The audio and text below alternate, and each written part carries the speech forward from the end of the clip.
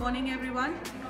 Cyberbullying is as serious an offence as any other kind of bullying, and it has greater implications on the psyche of the child because not just themselves getting affected, but since it's through media, it's through the net, so many other people that they know also are aware of it.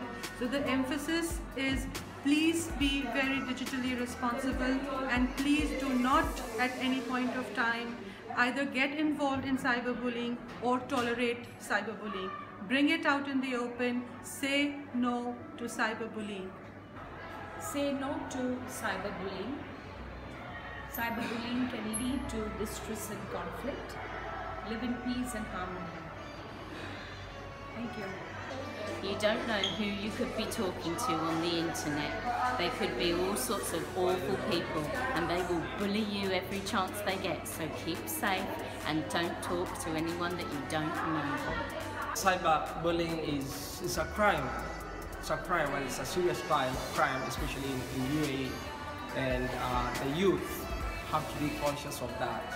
We should stop sending threatening messages to friends or even people who are not close to us using WhatsApp, or when you are chatting online and then you use inappropriate language, it can land somebody in trouble.